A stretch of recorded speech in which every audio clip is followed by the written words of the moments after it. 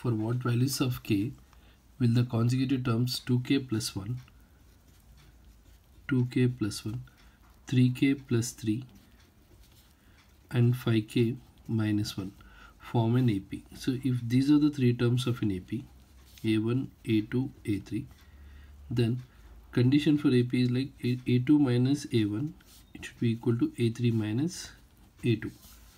A2 minus A1, A3 minus A2.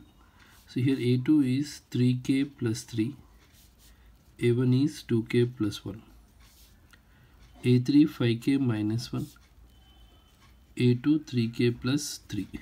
So 3k plus 3 minus 2k minus into plus minus 1 equals 5k minus 1 minus 3k minus into plus minus 3. 3k minus 2k is k, 3 minus 1 is plus 2, 5k minus 3k is 2k, minus 1 minus 3 is minus 4. So k minus 2k equals minus 4 minus 2. K minus 2k is minus k, and here minus 4 minus 2 is minus 6. Minus minus cancel, k value is 6. See, this problem you can do in another method.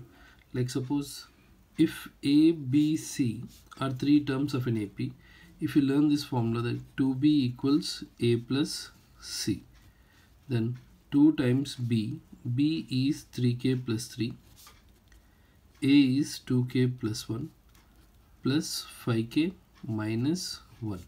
So in this way also you can simplify this. Now 2 times 3 is 6k, 2 times 3 is 6 equals 5k, 2k plus 5k 7k, 1 and minus 1 cancel.